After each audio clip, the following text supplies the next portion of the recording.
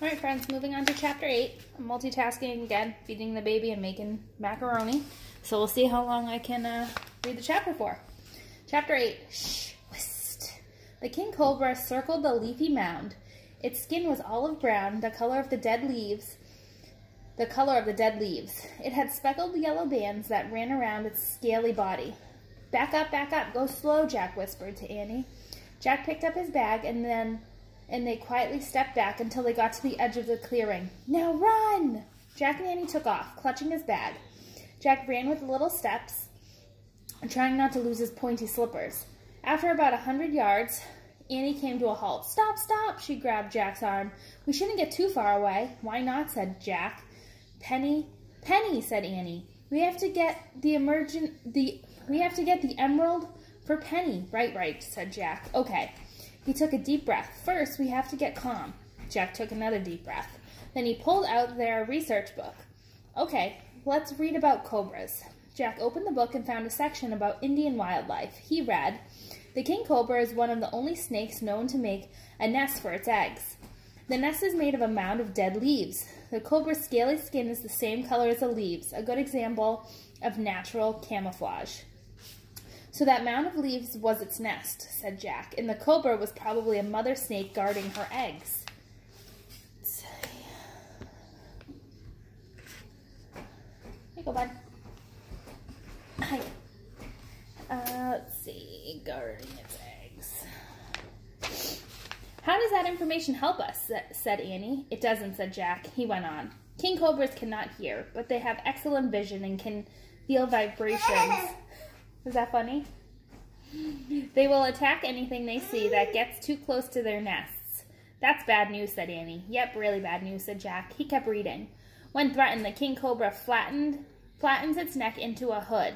A single bite from the snake contains enough venom to kill 20 men or a large elephant. Whoa, said Annie.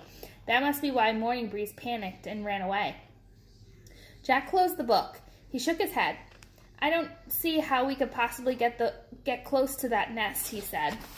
Then there's no way we can get an emerald rose for Penny, said Annie, unless we go back to the Great Mogul and ask for another one. And that's not going to happen, said Jack. Then how can we save Penny, asked Annie. Think of Penny. Jack thought about Penny. He would do anything for her. Okay, he said, there might be a way we could get the emerald rose. What if we were really small? Yes, said Annie. The cobra can't hear us, right? Said Jack. She can only see us and feel vibrations. So if we make ourselves small, maybe we can sneak back and get the emerald without being seen. Yes, said Annie. Jack reached into his bag and pulled out the blue bottle. He and Annie both started at it. So how many sips should we take? Jack asked. 1 for 10 minutes. Annie shook her head. 2 for 20. Okay, Jack took a deep breath. But just so you know, when we get small, everything else will be huge, like flies and spiders. And spiders, Annie said in a small voice. Yeah, said Jack. Hey, you know what? You don't have to do this. I can do it by myself. It only takes one person to get the emerald. No, I'll go. You stay, said Annie. No way, said Jack. We'll both go. Good, said Annie. Jack held the bottle up to his lips. Okay, he said. 2 sips. He took 2 quick sips, then handed the bottle to Annie. Jack felt dizzy. He closed his eyes and hugged himself. He felt as if we were falling through a hole. Shwist. Suddenly, the forest was filled with chirping, whirring, crunching, and squeaking. Oh, wow, Annie said. Open your eyes. Jack opened his eyes. He and Annie were both small, very small. Their clothes and shoes in Jack's bag were all small, too. Hi, you want some more? Yeah. Eat your macaroni.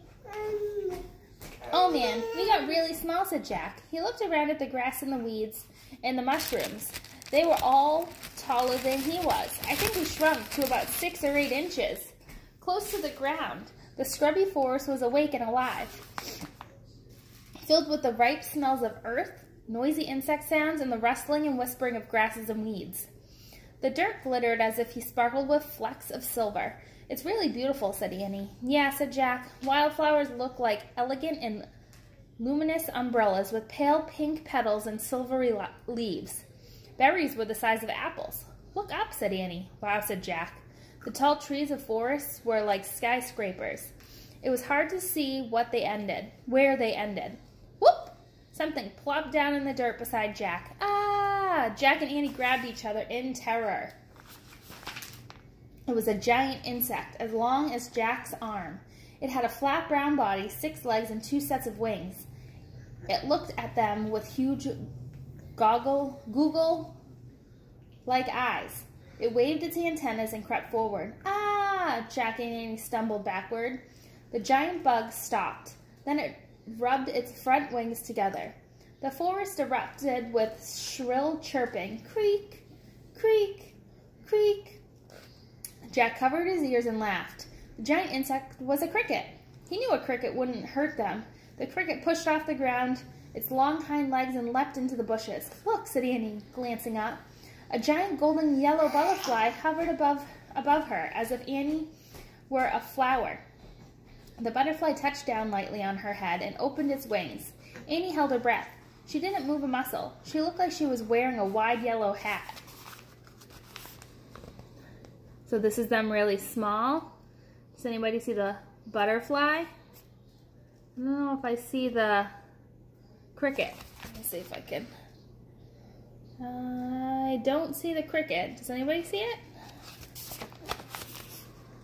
I only see the butterfly that landed on Annie. The butterfly closed its wings, then opened them, and with a whispery sound fluttered deeper into the forest. Bzzz. A gigantic bee circled above Jack. Whoa, keep moving, buddy, Jack said, ducking and waving his hands. We're not flowers. The bee buzzed lazily away. Hey, we'd better hurry and get our emerald before we become our real size again, said Annie. All right, said Jack. Which way? Asked Annie. Jack looked around. It was too hard to tell where they were. I remember the emerald was shining in the sunlight. It looks sunny over there.